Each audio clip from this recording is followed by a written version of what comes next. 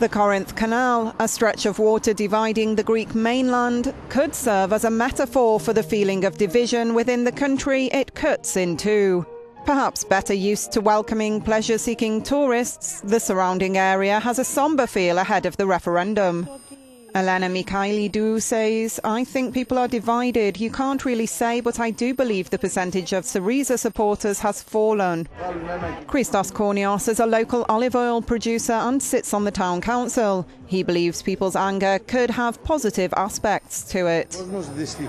"Unfortunately, people are angry," he says, "but in a way it's a good thing. People are scared now because their daily lives are affected for the worse, but it's a good fear because it's woken people up and stirred them to action.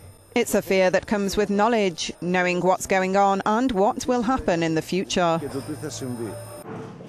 Maria Thellaretti is an MP for the ruling Syriza party, which is calling on Greeks to vote no on Sunday. She gave her view on the seeming shift in voters' opinions.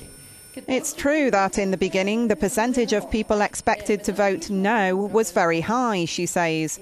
"However, when the banks closed, the Greek people were shocked, and it's a people which has suffered a great deal, and they're scared now."